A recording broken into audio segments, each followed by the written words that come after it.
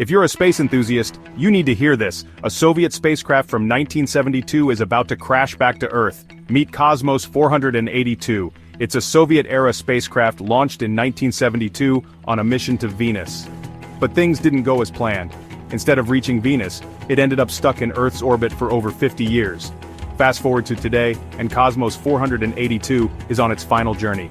Scientists predict it'll re-enter our atmosphere around May 10, 2025. Weighing about 500 kilograms, this spherical spacecraft is roughly 1 meter in diameter. Now here's where it gets exciting. No one knows exactly where it will land or how much of Kosmos 482 will survive re-entry. It was designed to handle the harsh atmosphere of Venus, so part of it might make it through Earth's atmosphere. But after 5 decades in space, the parachute system and heat shield might be compromised. If it does stay intact, it could hit the ground at a speed of 242 kilometers per hour. The good news? The risk to people is low, similar to a meteorite fall. Most of our planet is covered in water, so there's a high chance it could splash down in an ocean. So keep your eyes on the sky and stay curious about this piece of space history, making an unexpected pit stop on Earth. Stay updated the smart way with Updated Ed.